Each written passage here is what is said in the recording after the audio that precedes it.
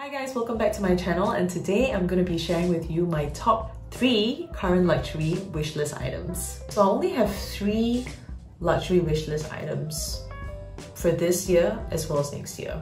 Yep, it's an ongoing one and I've just streamlined it all.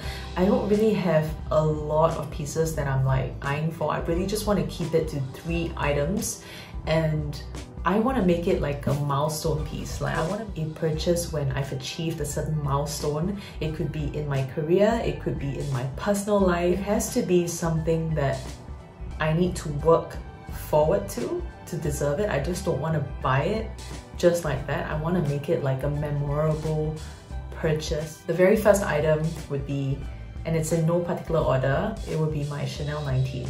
Yes, I love the Chanel 19 bag. Whenever I go to Chanel boutique, I would always gravitate to the Chanel 19 bag.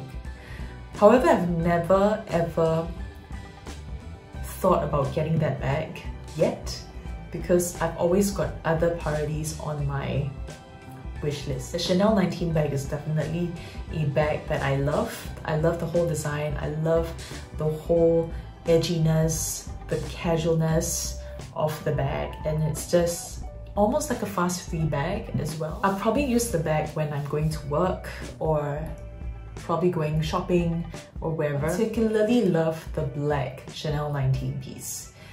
I'm more of a structured bag person, but when I saw the Chanel 19 and when it just got launched, it was first launched, I was like, and when I saw it, I was like, this is not really my kind of bag. But it just took some time getting used to, and the more I tried on, and I love the Chanel 19 in the small size. I'm thinking whether I should consider getting the medium size, but I just love the small size, and yeah, I just love it. I can definitely just see myself using for a long time to come. I think the price for a small Chanel 19 costs about 7,000-ish, and I think the price would increase really soon as well. So yep, that's my very first wishlist item. The second item on my wish list would be my Van Cleef gold bracelet.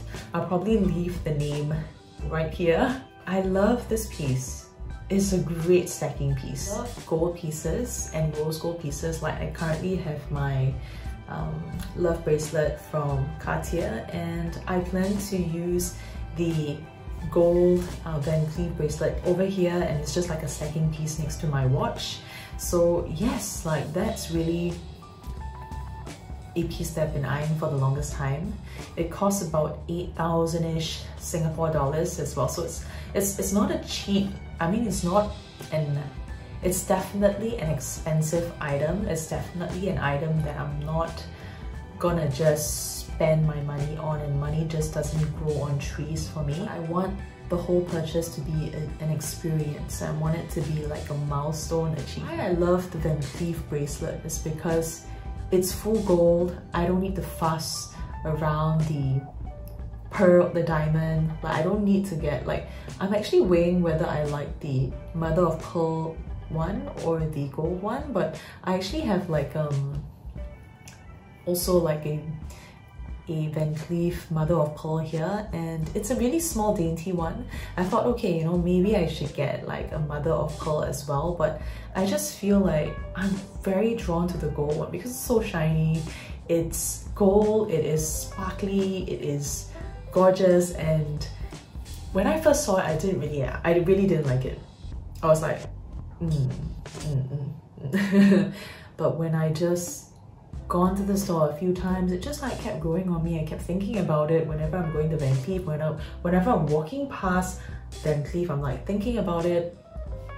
Why? Like I shouldn't be shopping, right? Like if I really love that piece so much, I need to make this like a milestone purchase, a milestone achievement for me to deserve that piece. The third piece would be a new addition to my wish list, and that would be a Just on Clue bracelet.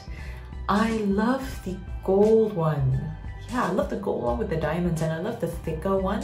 Like I actually tried this the skinnier version that's really flexible gold, and I just felt that's really thin and tiny on my wrist. Like I feel that I feel like I want to have a bit more of a thicker version and I like the gold one.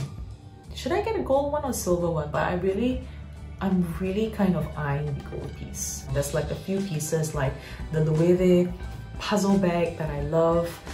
There's like a white bag in Loewe that I love as well, but I'm not putting it on my wish list because I really want to streamline my wish list items. I'm not sure when I'm ever gonna get it yet, but it's definitely a focus and a goal for me to work towards getting these pieces once I achieve a milestone in my career or my personal life as well. So I'm very curious to know what would be your milestone pieces. What would be items that's on your wish list and you just absolutely love so much and you just want to have self-care and indulge yourself with these beautiful things. And they're all material things, right? I mean, they're all stuff and things, but I personally think that you should spend on yourself. I personally think that luxury should be enjoyed. Luxury shouldn't be a thing where it consumes you every single day to the point where you lose touch of your family, your friends,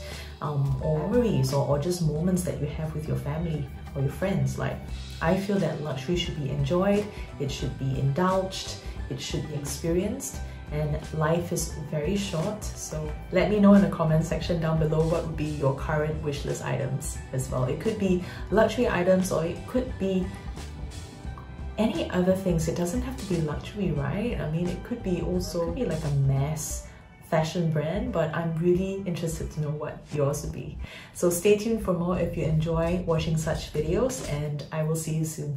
Stay safe. Bye.